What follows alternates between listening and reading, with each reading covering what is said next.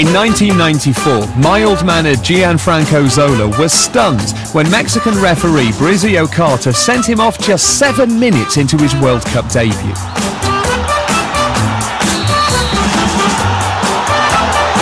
And it's a red card.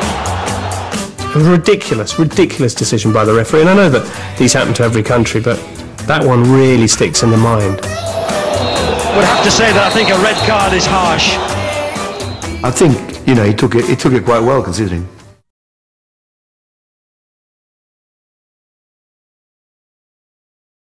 He literally collapses when he sees what's happened.